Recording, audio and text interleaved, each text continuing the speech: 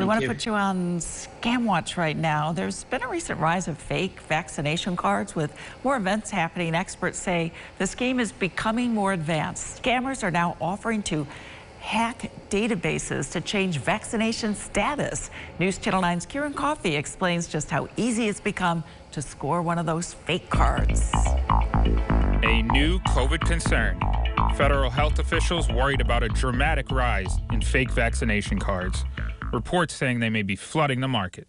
We are seeing it be widespread. And part of that is because it's being done across social media and e-commerce, where anybody who might run into it could, become a participant in it. Fake cards popping up at colleges coast to coast. When I speak with students about the voluntary vaccination program, they personally know exactly how to get these vaccine cards, and that they know personally students who have submitted these to the university.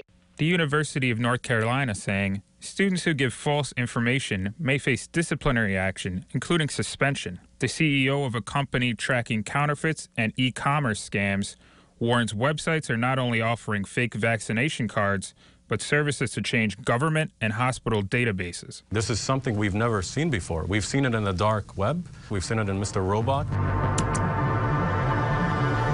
But we've never seen it just broadly offered to the general public like it is right now. When you go down this page, they actually offer database entries if you need to access these different countries. And United States and Canada and Mexico are first here. Websites pricing these fake vaccine cards starting at just $25. The Department of Health and Human Services says they found up to 20,000 websites related to COVID-19 scams since the beginning of the pandemic. Kieran Coffey, News Channel 9. Kieran, thank you. And here in New York State, a bill recently passed in the state Senate making the falsification of COVID-19 vaccination cards a crime as part of a computer tampering in the 3rd degree, and that's a Class E felony.